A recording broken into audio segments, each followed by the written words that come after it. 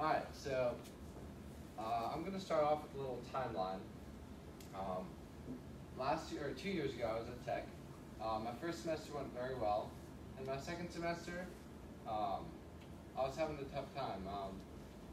Basic things like reading and socializing were becoming very difficult, and I wasn't sure why. When I got home, I was really a wreck. And then a month later, I was diagnosed with a brain tumor.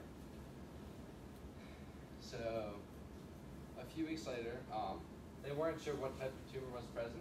So a few weeks later, they did what's called a stereotactic biopsy surgery. And that served to acquire a sample of the tumor to learn which type of treatment regimen to do. Unfortunately, that was an unsuccessful surgery. It wasn't conclusive, and it left me with something called a right-sided hemiparesis, which is a weakening of the right side or one side of the body. So I couldn't really walk or talk for a little while, so I had to spend a lot of time rehabilitating, so I could do those basic things again. So I was, like I said, I was at the National Rehabilitation Hospital for a few weeks, and soon after, basically the next day after I left there, I started chemotherapy, which serves to shrink the size of the tumor. Basically, I'm not sure if y'all know this, but chemo, how it works is it attacks the fastest growing cells in your body, so that's why you lose your hair, because your hair cells grow quickly, I guess. So I did 4 rounds of that, which took, a round is 3 days in the hospital for treatment, and then 3 weeks at home. So I did 4 rounds of that, which took 3 months. And then I went up to Philadelphia for something called proton beam radiation. So regular radiation, which has been in use for like half a century probably, what it does is it'll go through the brain to the tumor site and continue and damage a lot of the surrounding brain structures. But proton beam will stop at the tumor site, so it'll damage less of the surrounding structures. And that machine was worth about $100 million, so I felt pretty special when I got to be there. So that lasted for about 6 weeks each day, and that is not painful at all. Chemo and radiation are not painful at all, so I'm happy about that. So soon after, I was in okay shape at that point, like mentally and physically. So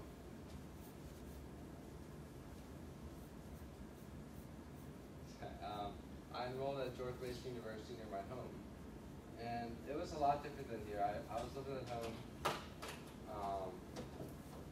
and I was taking a few classes, but I really hadn't recovered yet, and I was having a lot of difficulties with my cognition, so that was not going well. But it started to improve. I started to improve, and then in June I went to a camp for brain tumor survivors called the Heads Up Conference in Montana. That was really enjoyable. I went to a conference called I'm Cured Now What, and then I came back to Virginia Tech. So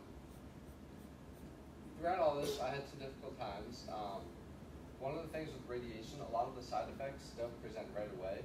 They present a little ways down the road, like months or years.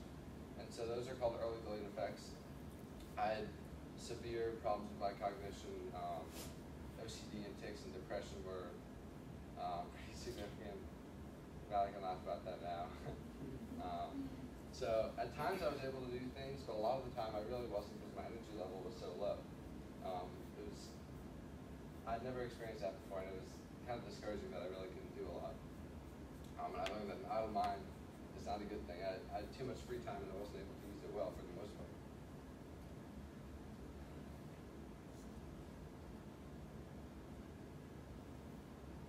But to be a little more optimistic, there were some things that helped. Friend and community support and visits, that was pretty significant. I have a really strong community at home, and a lot of my friends would come to visit me, and people would bring over dinner for a couple months. And that was really nice. How about the family? My brothers and my parents were really supportive. I don't think Pam was here, but she organized a run last year at Virginia Tech, and that was really nice. And they raised some money. I also did some exercise, did a few 5Ks myself, got into poetry, which I'll talk about more. And then I participated in certain brain tumor support groups, which were like gatherings of like a dozen survivors and that kind of stuff. So I never really got into poetry before, but I had a lot of ideas that or feelings that I wanted to express, but I couldn't really figure out how. So this was a really good creative outlet for me.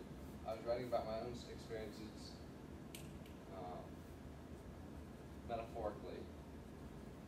It was really rewarding, and I presented them to my family and friends. And I want to show, if I can get this to work, I want to show you all a poem.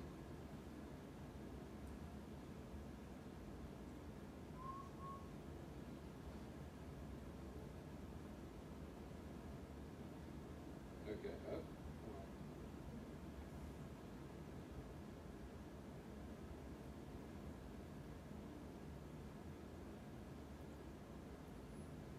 Okay. So this is a vlog that I created. And I wanted to show you guys one of my first poems that I wrote. Is that okay? Sure. That close that, yeah. Good call. Alright.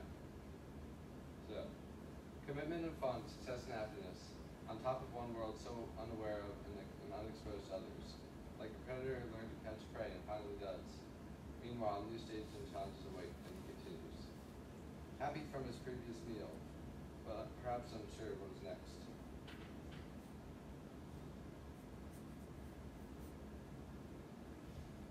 Regardless, a new beginning awaits, so ahead he proceeds, enthusiastically embarking on a new endeavor. Like a child gazing up at a clear, star-filled night sky for the first time, amazed and awed, but not unsure about what to do with it all. Slowly, though, the fog sets in for miles, limiting sight and vision. Trying to break through, unsuccessful, looks recognizable, but not sure where to go. Priorities reversed, new goals created, different path than imagined. Distance from self, trying to reconnect and get back on track. Like a car separated from its caravan, deciding whether to try to rejoin. Getting back onto a different highway, focusing on moving forward. The highway is pretty empty, but the map said this direction was correct, so on. Confidence slightly rebuilding, a bit more to use, caravan in sight. But tentativeness holds car back, questioning whether caravan is right. Going forward reservedly, realizing old path is a good one to return to. But not blindly. Instead, looking ahead, guided by other examples of instinct, unsure about destination, but passing on ignored, eagerly moving forward. So, I think, Chelsea, I think that's like open to the public, right? So, if you Google me and hit like Google Michael Big Blogger, you can see more that I think. Don't quote me. So next.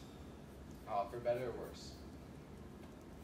One of the questions that I've been wrestling with is whether this all was a good experience or bad experience as a whole, on the whole. And so after going to that camp in Montana with a lot of people that were severely mentally and physically disabled, I would have come away with the impression that this is a really bad thing, woe is me. But then I also remembered that one of my friends who had a similar experience a few years back told me that I would actually be glad that this all happened. So I was intrigued. I made a pro and con list of the past year. And there are more pros than cons, including things like being at home, love from friends and community, meeting new people, and developing new life perspectives. But there are also significant cons, like the toll on my cognition, the fears of lasting brain and thinking deficits, physical toll, and being behind with the studies. And finally, I have still not determined whether this was all a good thing or not. Alright, so what I learned, one of the topics that we talked about a lot in my brain tumor support groups was finding a new normal. And what this means, can anyone guess what this means? New normal. Who guesses this? New relative standard. Yeah. Basically, the idea is you're not supposed to, or I wasn't supposed to compare myself to my old standards and things that I used to be able to do. I kind of had to be okay with and that was not easy to do. But it taught me to plan realistically because there were some things I couldn't really do anymore, or I can't do anymore. Also, I had a few goals in mind, like going back to school, and this required me to be really patient because there was a lot of time when I was basically just sitting and waiting and wondering if I'd be able to go back, and had to be really patient throughout all this. It's important, I figure, obviously this is important, but to know who cares about you and value those relationships. When you have an experience that can take your life, you kind of get the sense of like, I shouldn't take this for granted. But I should really value the relationships I have with my family and those friends in the world. Obviously, or not obviously, but positivity was really helpful, and being accepting of and nice to yourself.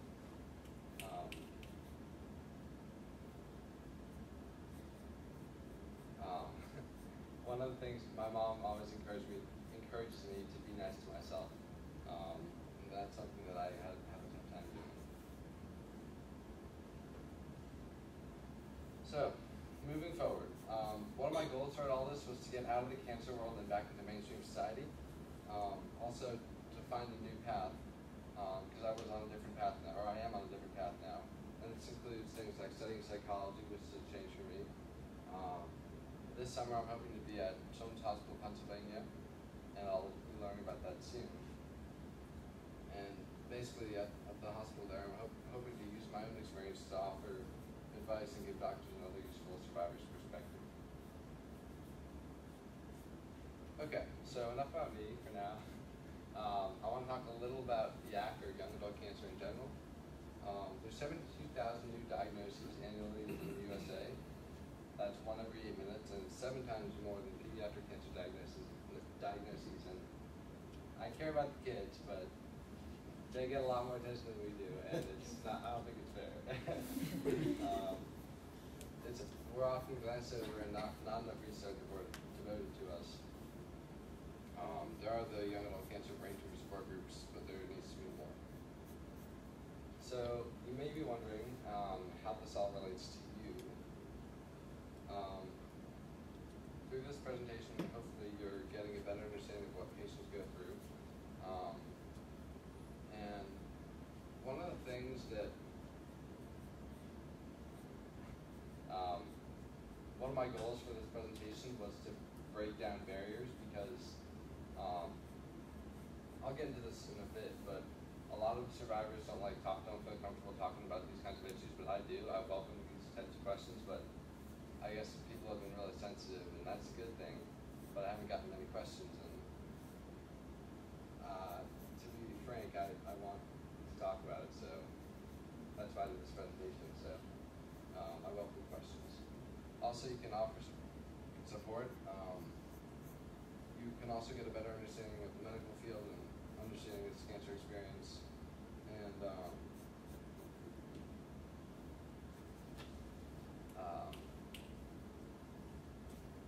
some of the mental health issues that I experience that others experience are some of the same issues that people from mainstream society can experience, like anxiety and depression, so those are important to know as well. So like I was saying a few moments ago, disclosing and asking questions is a really tough, touchy topic, because some patients do not feel comfortable disclosing and talking about their experiences, but others do. Most people disclose to the close ones, but in terms of asking questions, it's hard to say. Like I was saying earlier, I haven't gotten that many questions since I've been back, and that's okay. I can't decide whether that's hypersensitivity or personal anxieties, or I don't think it's apathy, but that's always an option. Personally, I want questions, like I was saying. It's really helpful for me to discuss and